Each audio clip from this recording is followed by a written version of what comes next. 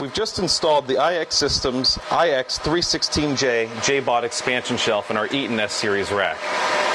The 316J offers 16 3.5-inch drive bays across the front. With 4 terabyte hard drives means we can get 64 terabytes of raw storage. If you take a look at what we're running inside here, we've got Hitachi's 4 terabyte 7K 4000 Ultra Stars in the system that provide us with some pretty impressive performance out of a hard drive JBOD.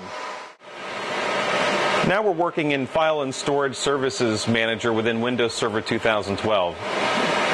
We're accessing the JBOD through our Supermicro custom rig, and you can see here the 4 storage pools that we've configured. Now each pool, as you can see here, is set up as a mirrored virtual disk, each consisting of 4 of the Hitachi 4 terabyte drives.